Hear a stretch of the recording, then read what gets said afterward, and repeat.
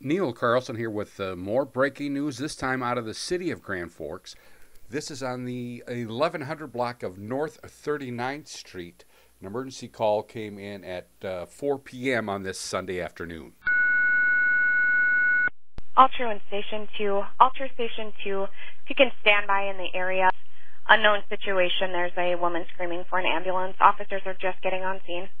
Again, as you just heard, a woman screaming for an ambulance on the 1100 block of North 39th Street. No details yet. We'll pass along any new information as soon as it's available.